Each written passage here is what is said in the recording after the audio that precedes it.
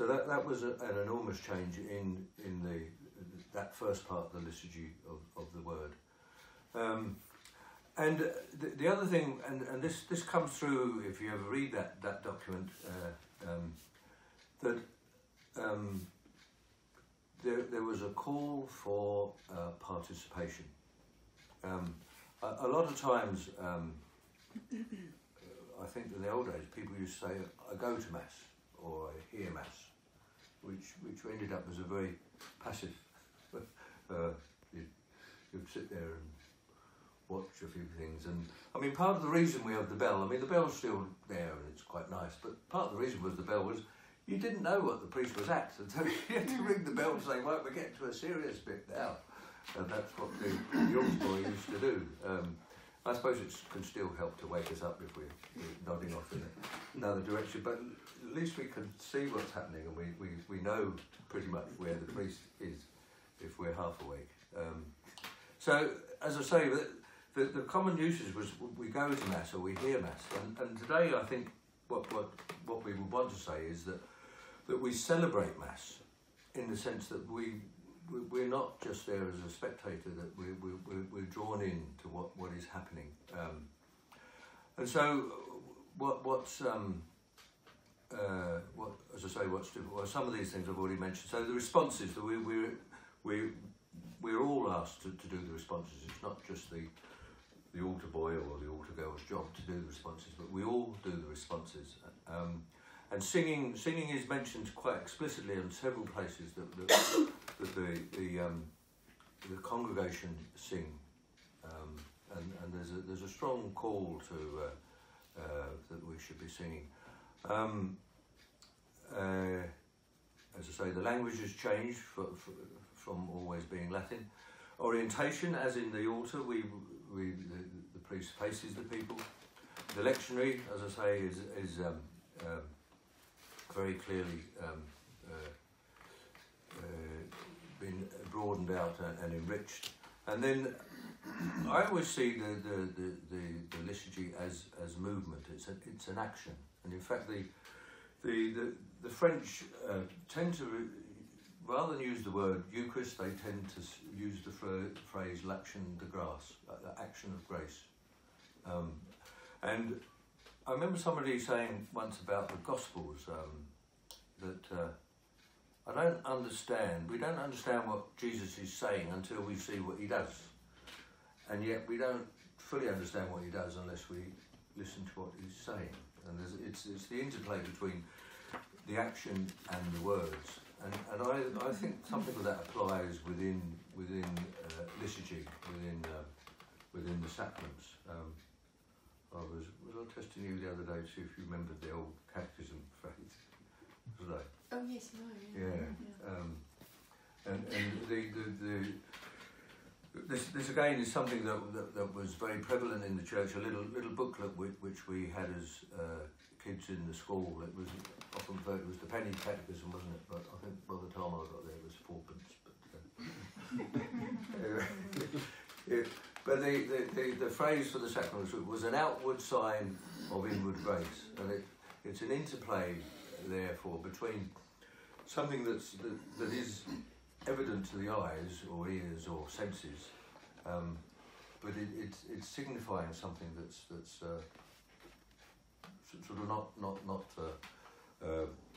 not evident to the senses, and in a grace and in a meaning of. And I was just chatting with Alice there, and I was saying, well, I would, in a sense, I'd say that's what a lot of art is, really, isn't it? It's trying to sort of get hold of some idea that's, if you like, behind the picture or the inspiration. It's that's the bit you can't put into form or colour, but nonetheless there's something there that we're striving for. I suppose all art in some way is striving to do something like that, and that's sort of what a sacrament is about. As I say, the old phrase was outward sign of inward grace.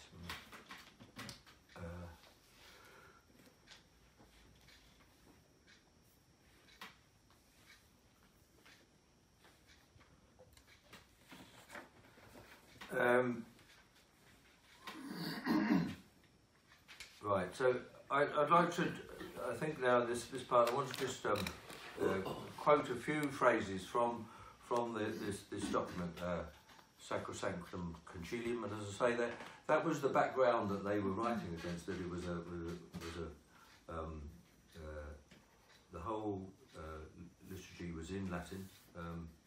One of the first times I ever read in church, I think I was about 15 or 16, and it was a Palm Sunday and Good Friday, and so we had the whole of the Passion in Latin, and the canon where I was down in Lewis, he suggested that 3 of us should read it in English, but and so we did. There was myself, my brother, and another guy. We read the Passion in English. We managed to get some, and it was a booklet that was done so that you could read it with different voices. But technically, for the actual celebration, he was reading it behind us quietly in Latin,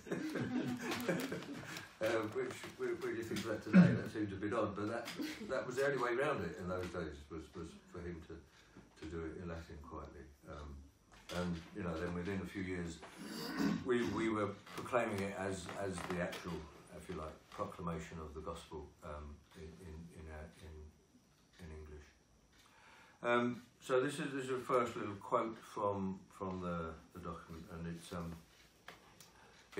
the second paragraph. All the paragraphs are numbered, so they're easy to find if you ever want to look for them. The Church is essentially both human and divine, visible but endowed with invisible realities, zealous in action and dedicated to contemplation, present in the world but as a pilgrim, so constituted that in her the human is directed toward and subordinated to the divine, the visible to the invisible, action to contemplation, and this present world to that city yet to come, the object of our quest. And the city yet to come would be a phrase that's often used of, I think it comes from the Apocalypse, the New Jerusalem. As you know, in the Old Testament there was a great fight, literally a fight to get into Jerusalem, throw out the Jebusites, and that became the city of David. But then from then on, that was seen to be the heart of the Israelites and their faith and their country. And some of that, of course, we know still pertains today and is part of the heartache of that part of the world. And I believe Jerusalem means the city of peace. Not sure that we'll see peace there in our time, unfortunately. But so the New Jerusalem is the sense of when everything comes together, and I suppose peace reigns, and the whole world, the whole creation is in some sense at peace and content and fulfilled. Now the other thing, the next thing I wanted to just mention was that something that came through with this new liturgy, and I think it's hinted at there in that paragraph I read, is the presences in the Eucharist, and they're basically the presence of Christ. And again, I think what was very evident before the change in the liturgy was the presence of the Eucharist. That's where we encounter Christ in the Eucharistic species that have been consecrated, and therefore Jesus, the real presence, was present in the sacrament.